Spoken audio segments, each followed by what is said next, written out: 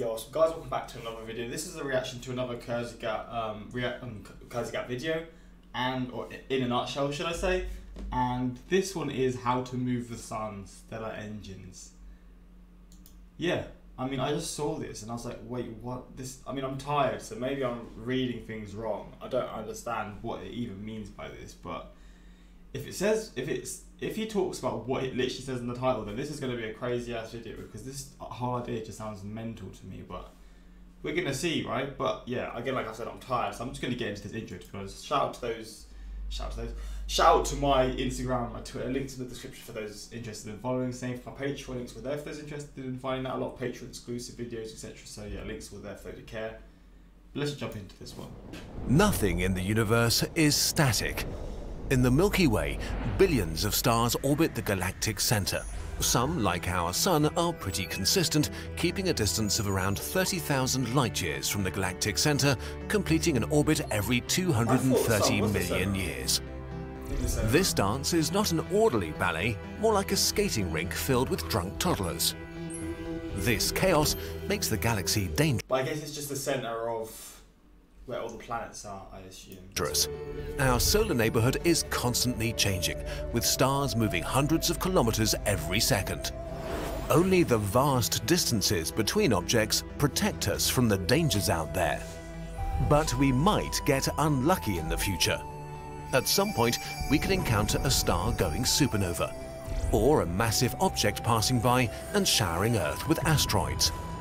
If something like this were to happen, we would likely know thousands, if not millions of years in advance. But we still couldn't do much about it, unless we move our whole solar system out of the way.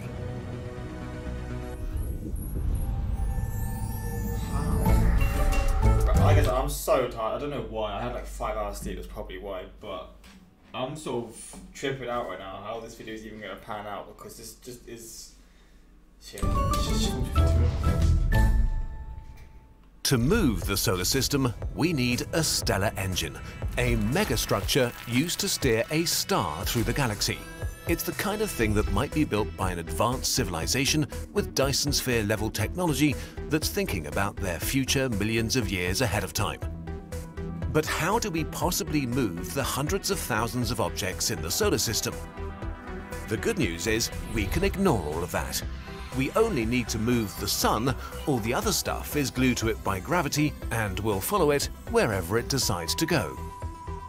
There are lots of ideas about what a stellar engine might look like and how it would work. We've picked two grounded in our current understanding of physics that could be built in theory. The simplest kind of stellar engine is the Kaplan Thruster, a giant mirror. It works on the same principle as a rocket. Like rocket fuel, the photons released as solar radiation carry momentum. Not a lot, but a bit. For example, if an astronaut turned on a flashlight in space, it would push them backwards very, very slowly. A stellar engine will work a little better than a flashlight because the sun produces a lot of photons. The basic idea of the Kaplan Thruster... I just realised you can travel in space with a fucking flashlight. What? What the Thruster is to reflect up to half of the solar radiation to create thrust and slowly push the sun where we want it to go. In order for the Kaplan Thruster to work, it must be kept in the same place, not orbiting the sun. Although the sun's gravity will try to pull it in, it would be supported by radiation pressure, which props the mirror up. This means the mirror would have to be very light, made of micron-thin reflecting foil from materials like aluminium alloys. The mirror's shape is important too.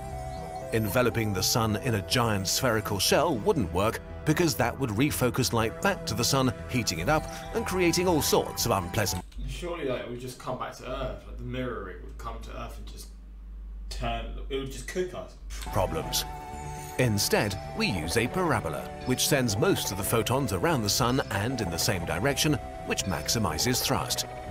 To prevent accidentally burning or freezing Earth with too much or too little sunlight, the only safe place to build a Kaplan Thruster is over the sun's poles. Oh, I didn't even think of that idea. Oh, This means we can only move the Sun vertically in the plane of the solar system and one direction in the Milky Way, which limits our travel options a bit.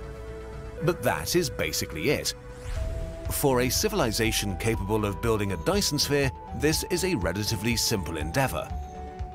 Not complicated, just very hard to build. At full throttle, the solar system could probably be moved by about 100 light years over 230 million years. Over a few billion years, it gives us near complete control over the Sun's orbit in the galaxy. But in the short term, this might not be fast enough to dodge a deadly supernova. That's why we thought we could do better. So we asked our astrophysicist friend if he could design a faster stellar engine for this video. He did, and wrote a paper about it that's been published in a peer-reviewed journal. You can find it in our sources document. We're going to call our new stellar engine the Kaplan Thruster. It works a lot like a traditional rocket. Shoot exhaust one way to push yourself the other. It's a large space station platform powered by a Dyson sphere that gathers matter from the Sun to power nuclear fusion. It shoots out a very fast jet of particles at nearly 1% the speed of light out of the solar system. A second jet pushes the Sun along like a tugboat. The Kaplan Thruster requires a lot of fuel, millions of tons per second. To gather this fuel, our thruster uses very large electromagnetic fields to funnel hydrogen and helium from the solar wind into the engine. jeez. The solar wind alone doesn't provide enough fuel though, and that's where the Dyson sphere comes in. Using its power, sunlight can be refocused to the surface of the Sun. This heats small regions to extreme temperatures, lifting billions of tons of mass off the Sun. This mass can be collected and separated into hydrogen and helium. The helium is burned explosively in thermonuclear fusion reactors. A jet of radioactive oxygen at a temperature of nearly 1 billion degrees is expelled and becomes our primary source of propulsion from our stellar engine. To prevent the engine from just crashing into the Sun, it needs to balance itself. To do this, we accelerate the collected hydrogen with electromagnetic fields using particle accelerators and shoot a jet back at the Sun. This balances the thruster and transfers the thrust of our engine back to the Sun. This is crazy, man. I mean, obviously this probably will never ever happen, but the fact that there's even like people studying this kind of stuff, thinking about what we could do in this situation, is kind of mental. I mean, I don't know how this would even be built, but because it would have to be so. This is probably bigger than Earth, this thing here. So I'm just sort of thinking, maybe not. I don't know how big it would be, but I'm thinking it's probably not much smaller than Earth. And I mean, that might sound stupid, but in that case, how is that going to be built? Like, In as little as 1 million years, this engine can move the Sun by 50 light years, more than enough to dodge a supernova. At full throttle, the solar system can be completely redirected in its galactic orbit in 10 million years. But wait, won't we use up the Sun this way? Fortunately, the Sun is so massive that even billions of tons of material will barely scratch the surface. In fact, this megastructure will actually extend our Sun's life, since lower mass stars burn slower, keeping the solar system inhabitable for many more billions of years. With a Kaplan thruster, we could turn the entire solar system into our spaceship. For example, by orbiting backwards in the galaxy and colonizing hundreds or thousands of stars as we pass by them. It may even be possible to escape the galaxy entirely and expand beyond the Milky Way. come on now. Don't Stellar do this. engines are the kind of machines built by civilizations thinking not in terms of years or decades, but eons. Since we know that our Sun will die one day, a stellar engine could allow the far future descendants of humans to travel to other stars without ever having to venture into the terrifying dark abyss of interstellar space. Until we build a stellar engine, we're adrift and subject to the whims of the galactic sea. We may not like where it leads us. Maybe our descendants will set sail and become an interstellar species for millions of years to come. Bro, this video is crazy. This was our last video for the year 12,019 of the human era. And what a year it was. So much stuff happened everywhere, to so many different people. Calendars and holidays are just imaginary. 2020 gets worse, mate. 2020 gets worse, don't worry about that. Man, this video is crazy.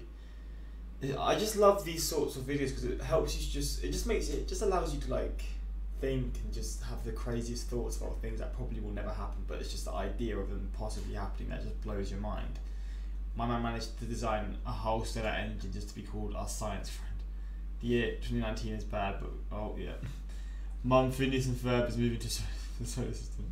Hey Ferb, I know what you're going to do today. Is this in Phineas and Ferb? I've never actually seen it, so I wouldn't know. God tier, redstone, engineers from Minecraft. I've been training for this my whole life. So what you're saying is Patrick Star had a point.